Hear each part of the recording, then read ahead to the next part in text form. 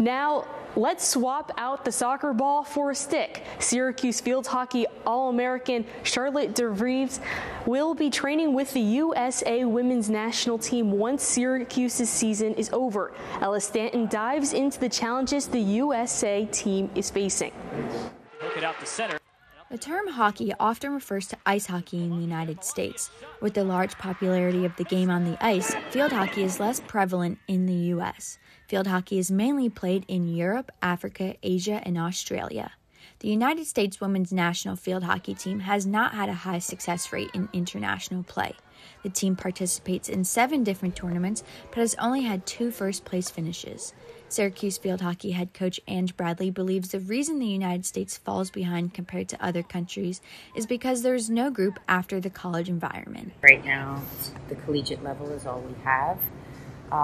We don't have leagues that are older, more experienced, that they could see play at the next level or participate in. The recently appointed women's national team head coach announced their new roster this June.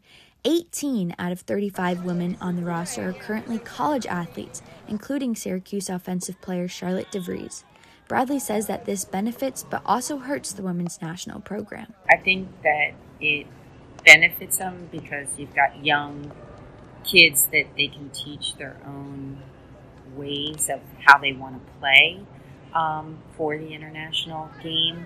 I think it hurts them because they don't understand how the collegiate system works and the NCAA rules. Bradley thinks one thing that could help the U.S. women's team be successful is actually not to play in the U.S., but to go overseas. If they could go to another country like the Canadian women did, play with other clubs in a different setting, I think that could maybe help them and keep them a little fresher, that when they come back into training camps ready for major tournaments, they're bringing a little bit more technical and tactical awareness from playing the game in different places. The team will face their first competition together this January at the Pan American Cups, an attempt to qualify for the World Cup.